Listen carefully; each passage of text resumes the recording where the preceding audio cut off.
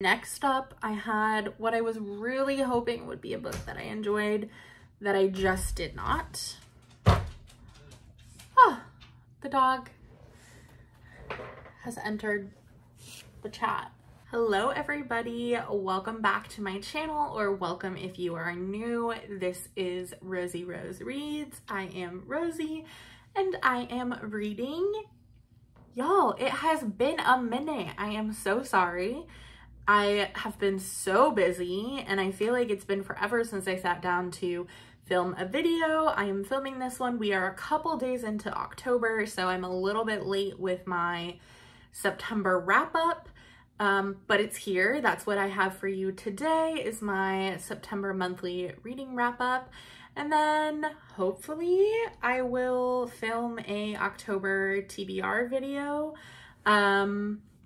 Again, like we are getting into October, so I've got to get on it. I was going to combine it, but I know the YouTube algorithm likes when you post a lot of videos, and I'm not posting that many videos because I have a full-time job and this is like just a hobby. So anyway, hopefully I will at least get up this video and an October TBR video soon, but let's jump into it. Let's stop the chit chat and get to the books, because I know that's what everyone's here for.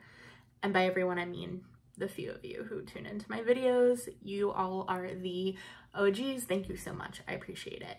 But if you're new here, make sure to like and subscribe so you don't miss out on these hypothetical future videos. Yeah, let's jump into it.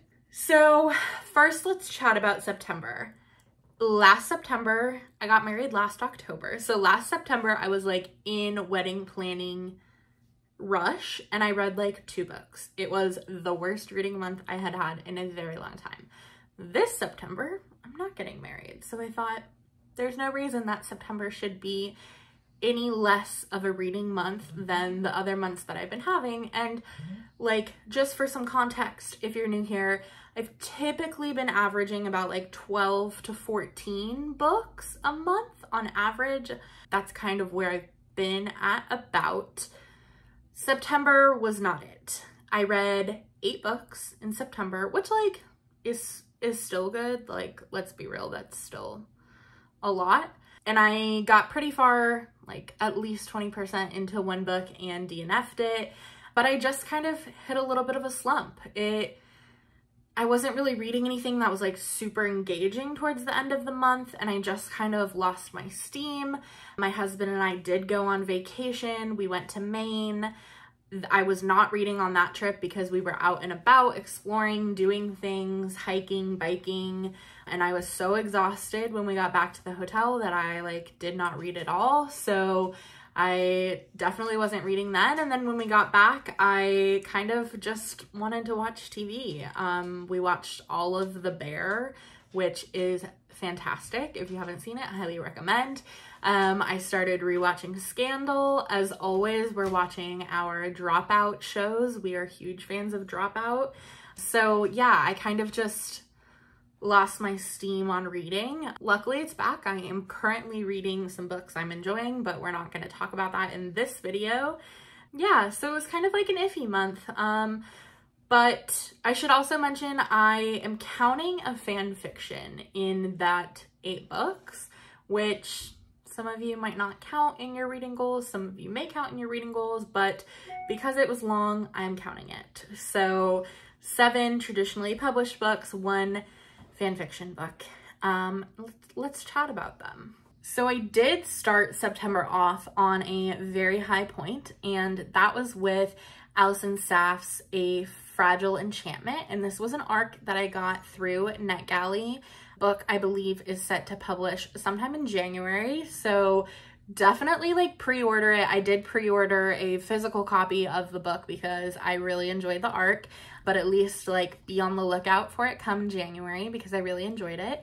If you are familiar, Allison Saft wrote A Far Wilder Magic, which I really enjoyed. And if A Far Wilder Magic is kind of the perfect fall atmospheric book, A Fragile Enchantment is the perfect spring atmospheric book. It really feels like kind of like tender new flower blossoms, a rainstorm, dewy mornings, and warm sunshine. Like, it just kind of encapsulates spring, and I feel like Alison Saft really knows how to write a beautiful story that pulls the reader in and makes them feel what the characters are feeling. So this book, first and foremost, is a romance, but there is a magical element, and it's an interesting, well thought out, unique magical element that does influence the plot. With that said, the fantasy is second to the romance, but the romance was wonderful and was very, I don't like everybody, I'm grumpy to everybody except for you. And it is a YA, but like there was some steamy, tension-filled scenes for a YA book, so it's like, I would say definitely upper YA. It's not graphic, but like there was some tension going on. So anyway, A Fragile Enchantment, it follows Niamh Ó Conchobar, who is a Macklish girl, which is kind of Irish coded, and she's a tailor with a divine gift. She can enchant feelings, memories, emotions into the clothes that she creates, even though it takes a toll on her body. There's a little bit of kind of chronic illness representation that's going on in this book, and she is commissioned to create the clothes for the royal wedding of Prince Kit Carmine and the Infanta Rosa. And Kit is the second son, so the spare, so to say. And she kind of finds herself thrust into royal society with a grumpy prince, a prince regent who's hiding something, and a prejudiced society who is very into gossip and very anti-rising tension between Avaland, which is, again, like Britain coded, and Macklish, which is Irish coded. So yeah, I really enjoyed this book. I thought that the characters were complex and loving and like well thought out. None of the support characters felt like they were just thrown in. I really enjoyed it. I did give it about 4.5 stars. It is a fantasy world, but it so closely mirrors the real historic events and then has some modern day phrases thrown in, and that kind of throws me off. And I totally get why she writes these things as more coded rather than just blatantly she was Irish. But it does kind of, in some instances, throw me off when I'm like, she's so clearly Irish and this is so clearly like Regency era England, but we're not using that terminology. So it comes to about a 4.5 star, and A Far Wilder Magic was also about a 4.5 star for that same reason. But overall, like, I really love these books. I really love this writing, and I highly recommend it, especially if you read Rebecca Ross's Divine Rivals and loved it. I know it's been everywhere. Then you will love this book. Please trust me. Please pre-order it. Please have it on your radar. Next up, I listened to the audio of Pet by Akwaeke Emeze, and despite the fun, colorful color that looks a little like more middle grade, this is also definitely a more mature YA book. It is a like haunting kind of fantasy book that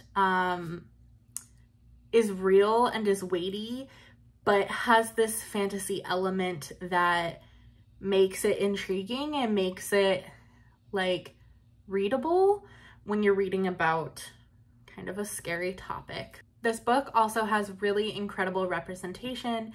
Jam is a selective speaking trans girl who has her best friend redemption, and when she meets Pet, who is a creature that is scary and emerges from one of her mother's paintings when a drop of Jam's blood gets on the painting, and then Pet tells Jam that Pet's there to hunt a monster, and the monster is in Redemption's house. It kind of mixes this element of what Jam thinks is a fantasy monster and what ends up being an actual real life monster in Redemption's house committing heinous crimes that Redemption's family is not all fully aware of. And it really deals with family and secrets, and when like society is in denial. The whole idea is that monsters have been eradicated from this world that Jam and Redemption live in. So learning that there's a monster in this world is very scary for them.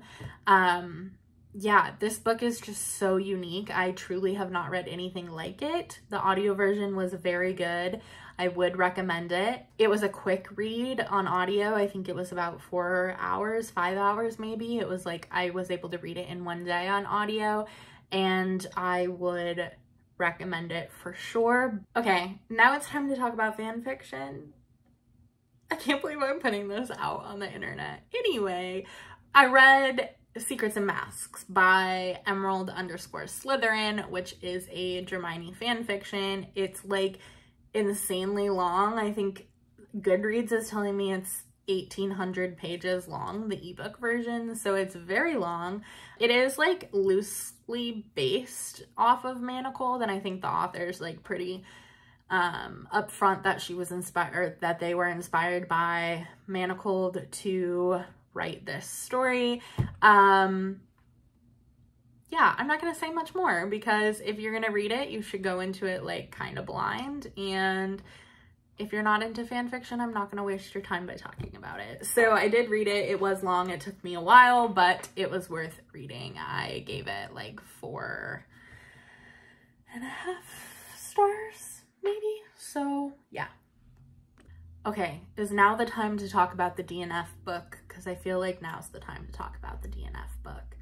So I unfortunately DNF'd The Starless Sea by Erin Morgenstern. I had heard going into this book that this book was all vibes, no plot. It was all kind of flowery language about loving books, about loving stories, but there wasn't a lot going on. It was hard to understand. It was confusing. And I was like, I love stories and I love books, and I, you know, love some nice prose. I'll give it a try. So I gave it a try, and it was just so slow moving for me. I had the audio version. I had the physical copy that I was kind of annotating. You can see some tabs. I also had an ebook version. So I truly like set myself up for success with this book, and I just could not get through it. And I put a kind of poll out, kind of feelers out on my Instagram, which is @RosieRoseReads, and asked my followers over there if it was worth sticking with it. And so many people responded and said that the end was not satisfying, that the kind of like all the different threads that were being so far, weaved, I think wove. Anyway, she didn't tie up the loose threads, and so it kind of the ending left you wanting. And so for struggling through what's like arguably a pretty big book, like almost 500 pages, wasn't satisfying. So I decided to call it quits. That being said, there were some quotes that like I really loved in here. So maybe a different version of me will pick this book up again. I am going to hold on to it even though I DNF'd it. I'm not going to unhaul it in case a future version of me decides to pick it up and stick with it. We will see. I have heard from other people that they really enjoyed The Night Circus by Erin Morgenstern, even if they weren't a fan of A Starless Sea. And that one is on my TBR, so I might give that one a try and see. Okay, next up, I listened to the audio version of Delilah Green Doesn't Care by Ashley Herring Blake, which is a sapphic romance, and this has been on my shelf for quite a while. I also have book 2, and I believe that book 3 in this universe either just came out or is about to come out. But Ashley Herring Blake writes wonderful sapphic romances, adult, steamy, and I've heard great things. So I listened to the audio version of this, and I have to be real, I have to be honest, I didn't listen as closely as I listened to some books, so I wasn't as invested in the characters. Like, I think I was multitasking and it just kind of got away from me in a couple places and then I didn't go back.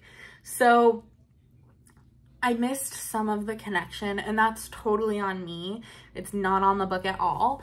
But I will say that what I really enjoyed about this book is it is still fun and light, but it feels really real. Like, sometimes in romance books, you're like, that meet cute or that relationship or like these circumstances are so fictional. Like, there's no way that that happens in real life. There's no way that people behave in real life. And this situation, this setup, this relationship definitely like felt fictional. It felt fun. It felt light for contemporary romance, but it felt real. It felt like, oh, that could actually happen. People actually behave in those ways. And like, that's a situation that might happen. So I enjoyed it for that aspect. I gave it 4 stars. I would recommend it. I unfortunately don't remember a lot of the like nitty-gritty details, but it is a kind of like estranged sister's best friend book that Delilah goes back to this kind of small town where she was raised for her estranged stepsister's wedding, and meets her stepsister Astrid's best friend Claire, and they hit it off. So yeah, I would recommend it. I think if you're looking for a sapphic romance, definitely check it out. Okay, I'm making this face because next up I had what I was really hoping would be a book that I enjoyed that I just did not. Oh, the dog has entered the chat. Okay, we're back after my dog just decided to bust in the door when she was done with dinner. Where was I? I was making a face because I really wanted this book to be a hit and it just wasn't. It was like a 2.5 star for me, which is low ranking for me. And that is The Cloisters by Katie Hayes.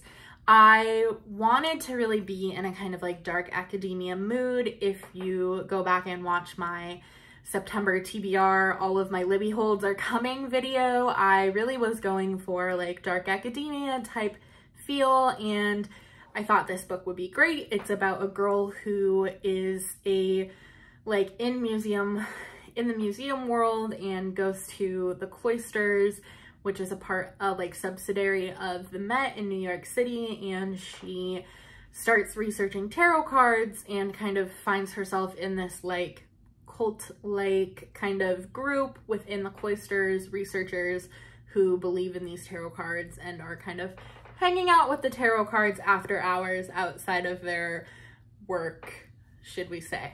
So I love museums. I work in museums. So I was really into that, and unfortunately it just felt totally flat for me.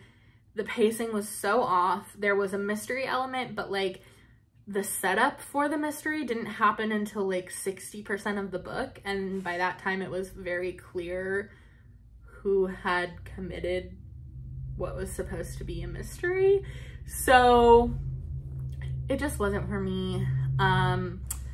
I have been looking on Instagram and seen a couple of my mutuals who read this in September also, and it didn't hit for them either. So I would like to say I'd recommend it, but I just don't, and that's a bummer. But not every book is a hit, so that happens. But the next book was a hit, and that is an arc. I was so lucky with arcs. With this arc, I literally like kind of screamed when it came in. And that is Two Twisted Crowns, which is the follow-up book to One Dark Window by Rachel Gillig. And One Dark Window kind of took the fantasy romance world in its grasp and had everybody there with it. And Two Twisted Crowns was great. This is a duology. It's now completed. yeah, I really don't want to say too much because it comes out later this month, and I was a big proponent of going into One Dark Window pretty blind, and I think you should do the same for Two Twisted Crowns. I will say my one complaint with One Dark Window was I knew this was supposed to be a duology, and I wasn't sure if it was supposed to be a duology, what the timing and pacing was like for the main romance in One Dark Window. I was kind of like, this seems a little rushed for what's supposed to be a duology. Reading this book, I understand why Rachel Gillig did it that way. So I apologize to Rachel Gillig for not trusting that she knew what she was doing, because she did know what she was doing. And I take back that that was my complaint about One Dark Window. One Dark Window now has no complaints, and Two Twisted Crowns is easily also a like 4.5, 5-star book. 5-star, I say 5-star, but like there was maybe a little teeny tiny bit more that I wanted out of it, but maybe I just shouldn't be so critical because I really enjoyed it. I dropped everything else I was doing so that I could read it, and like if that's not a 5-star experience, then what is? So yeah, I'm super excited for everybody else to read it and for everybody to be chatting about it, and I am very thankful that I got an arc of it because I was excited to read it. Okay, and next up I read Graceling by Kristen Cashore. This book was published in 2008, so it has been on the scene for quite a while, but I did hear it was pretty like a good early example of YA fantasy romance, so I picked it up.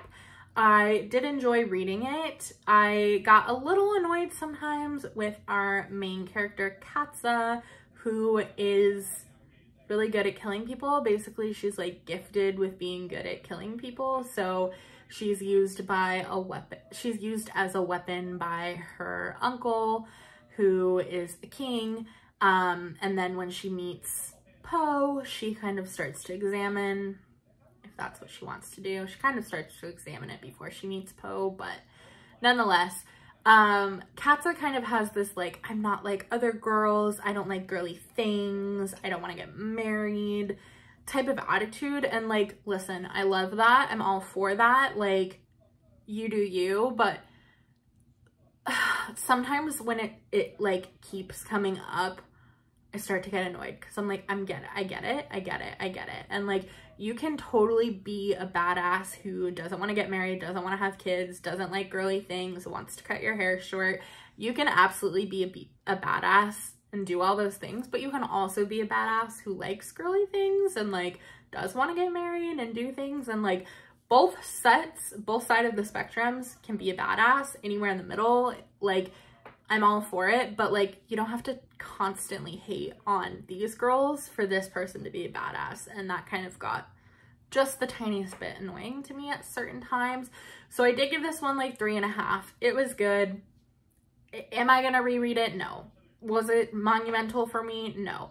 But it was good and I enjoyed it while I was reading it. I did try to pick up book 2, only to find that book 2 follows a different set of characters. And I was disappointed by that. So I put book 2 down, and yeah, I was bummed that we weren't getting more Katza and Poe. And I think we were gonna get more Katza and Poe, but just like tiny bits of them. I was just bummed it wasn't like mainly about them, because I thought this was a trilogy mainly about them, and I was wrong. So, dun dun dun dun. Why did I do that? Last but not least, I finished Kingdom of Ash by Sarah J. Maas. This was book 8. My husband and I were doing a full SJM listen through of all of her books over like probably the past year. I want to say about the past year. I think we got through them all. And obviously Kingdom of Ash was last before Crescent City 3 comes out in January, and we finished it up on our trip to Maine. We took a little bit of a like road trip part, so we were in the car and we finished it up. Yeah, I love Throne of Glass. I love Aelin. I love Manon. I actually like Really enjoy Kale's character growth. Did I say Dorian? Because I love Dorian more than I love any other SJM man. Maybe Rune, we'll see, but right now it's still Dorian. I just love him. So anyway, I really like Throne of Glass. This book is huge. It's good. It sometimes draws out and like the stakes could be higher.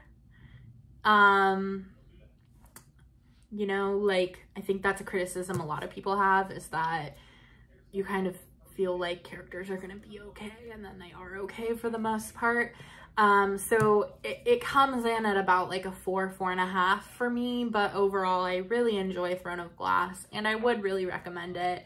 I am partial to Crescent City as my favorite of her series so far, but Bryce is definitely my favorite female main character that Sarah J. Maas has written. So anyway, that is where we are at. We finished that up and then we were kind of at a loss because we were like, oh, we just read, how many books are there? 8, 5, 2. Okay, we just read 15 books by the same author and now we don't have any more of her books to read, so what are we gonna listen to? But maybe I will chat about that in my October TBR video or my October wrap-up video. I'm not going to chat about it today.